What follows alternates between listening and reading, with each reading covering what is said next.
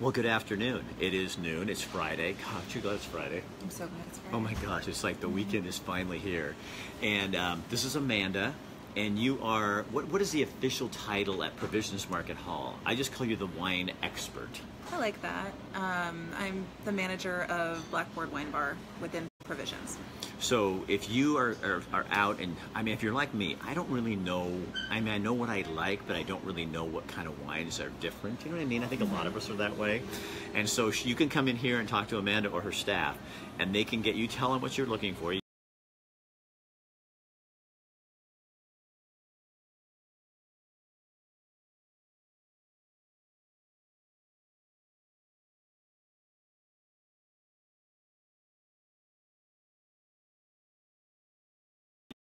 Opening new doors and having people experience new things. So this is Oregon Wine Month. It is. And Dennis, that doesn't mean that you get to wine in Oregon Wine Month. It means Oregon wine, you sample and try new wines and new things that are going on. That's right. So how are you guys celebrating here at Provisions Market Hall? So we are lucky enough to have long-standing relationships with many pioneering Oregon winemakers, and we're doing a couple little fun promotions to get the word out on all kinds of wonderful bottles that exist out there. Starting with every Thursday at Provisions Market Hall from 5 to 7, we're featuring 3 Oregon wines for tasting, complimentary tasting. So they just come down in here and they'll be available and they can try that? Yep. Oh, that's so awesome. Every Thursday for the month of May. Because that way we get to try something different. Because don't people you find they get stuck in a wine? Yes, they absolutely do, and it's time to try new things. There's so much Oregon is doing that's even beyond Pinot Noir and Pinot Gris that everyone needs to try. And some of our champagnes and stuff are, yes, oh my gosh, amazing. And people don't think of Oregon as champagne, but we are becoming a champagne place. Oh yeah, 100%. And we actually grow very well the same varietals that they grow in Champagne for true champagne production. And there's sparkling wine houses that are literally just sparkling wine houses. That's all they do, that they're popping up here and there, and it's really exciting. And you guys, on May 17th, there's a wine class, and these are, you got to get in. I'll tell you, I warn people because we tell you about these and they fill up really, really fast. They do. It's $50 a person. It's on the 17th at 5:30. But what do they go when they come to that? What happens? So I'll be teaching that. You'll be with me. I really like having what's the word? People participating. I want to answer questions. I want to get you to try new things, and I want you to know what you're looking for when you go shopping. I explain wine labels. I explain how to read bottles and how to taste, how to pick out what you like, so you know how to find that the next time. Because there really is an art to this. There's an education and an art to wine. To know it. There is, but at the same time, it's just knowing what you like. Like, if you know what you like, you know more than most wine experts. And you can't know that very well until you've tried enough. Yeah, that's the fun part. To get to know wine, you just have to keep drinking it. And Amanda is the best, Melissa says. Aw, do you know thanks, Melissa? Melissa? Melissa, I can't pronounce your last name, Weedman. And then she has another last name in there. So you've come in and had tried that before. See, for me, like rosé, I don't know how to look at a bottle of rosé and know if it's too sweet or not sweet. Well, that's one thing that we're here for. So never be afraid to approach your local wine shop guy or gal, because we know every single bottle here. We've tasted through them all. We can tell you. You tell us, I want fruity, I want mineral, I want citrus, I want a berry flavor. We'll match you to that wine. So for those Thursdays, that's the good thing about it is I honestly, I don't know what I want. I mean, I know certain things that I like, but there's a lot of stuff about it I don't really know. So if I'm not tasting it, and so you can say, now, what do you taste in that? And then I know. Exactly. So getting to try things is the best way to learn and to know what you like. And that's what the classes are great for, too, because I pick kind of off the beaten path, out there bottles that you probably wouldn't normally pick off the shelf by yourself. But to put these wines on your radar is going to be really exciting. So the other thing is, how about pairing it with food? You guys help people with that? I definitely talk about that every single class. I absolutely break that down and make it simple and easy, because it is easier than most people think. We overdo this in our brain. We overthink it, yeah. Like champagne, one of my favorite pairings with champagne is potato chips. It really works. Seriously? Yeah.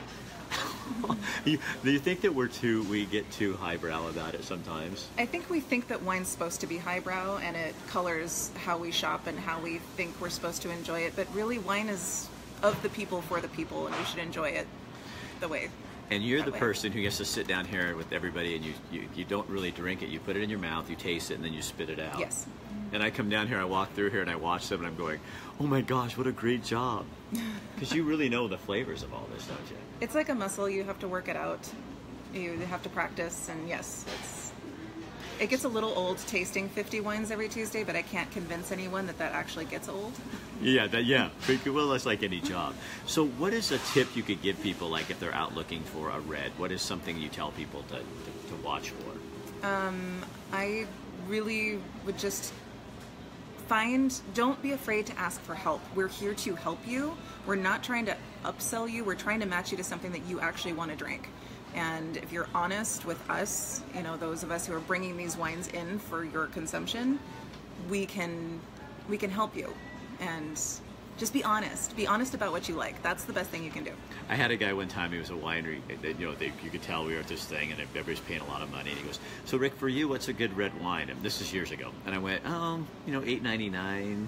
And he goes, and then I tasted a $100 bottle of red wine, and I went, there is a difference. Yeah. And you do get what you pay for. You do, and one of my favorite analogies is, you have a $15 bottle of wine. It's like a Honda Civic. Honda Civics are great. Lots of people drive them. They're reliable and great, but you know the difference when you step behind the wheel of a Mercedes-Benz. Right. Which is how wine is.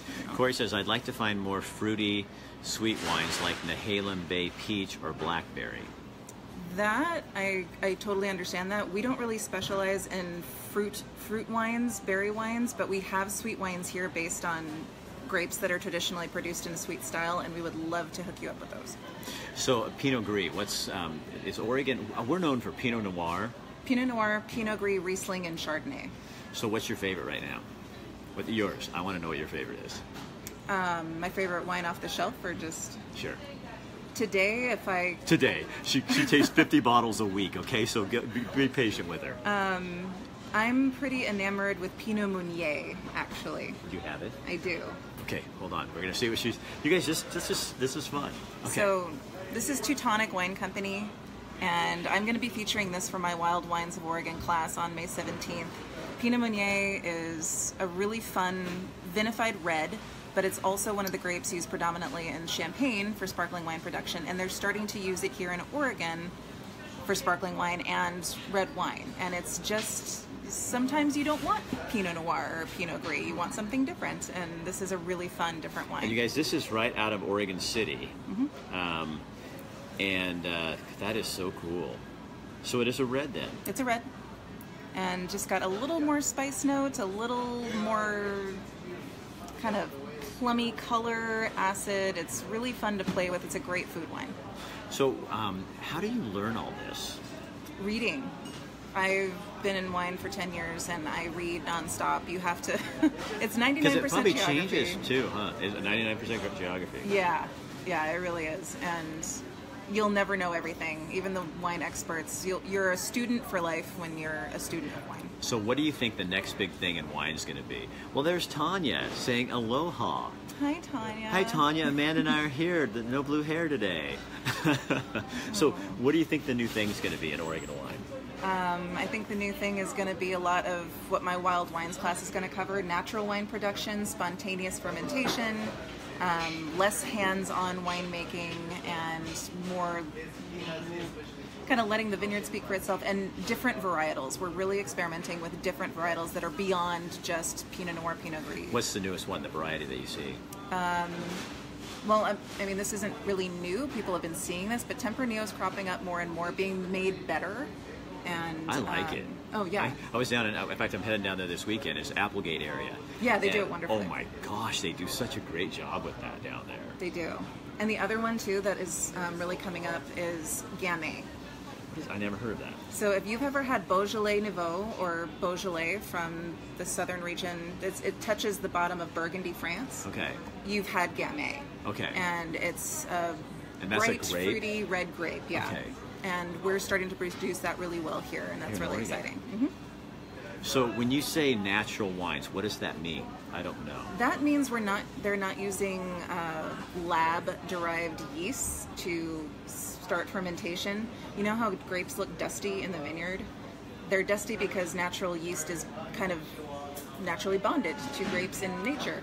So they won't add yeast, they'll just let the yeast that are existing on the grapes start fermentation for them. And it creates a very different flavor profile, kind of farmy, gamey, meaty, savory. I have never had that. I never even heard of it. Yeah. Well, come to my class. No, this is okay. So again, it's what, the 17th?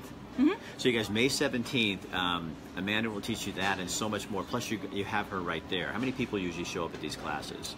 We usually save space for 10, 12 if there's a lot of interest. Okay, so it's $50 a person, but you're going to be able to walk out of here and save. There is, well, aside from going to a really bad movie and wasting 2 hours of your life, there's nothing worse to me than spending, $30 on a bottle of wine and not liking it. Exactly. And it's because it's supposed to be enjoyed. That's what you're supposed to do, right? It is, yes. All right, so if you guys want more information, all you have to do is go online, Provisions Market website, and you can sign up. But I'm telling you, you got to sign up for these classes really early. And also, you'll see a list of everything else that's going on at Provisions and at the market, because this summer, classes for kids and cooking are going to fill up like you would not believe. They do like summer camp for a week, and the kids come down here with their friends and they learn how to cook. Amanda has the looks and the brains. Did you see Tanya? Yeah, well, she's got it going. So you guys be sure and go on there and look, because if you're looking for something unusual and fun and actually really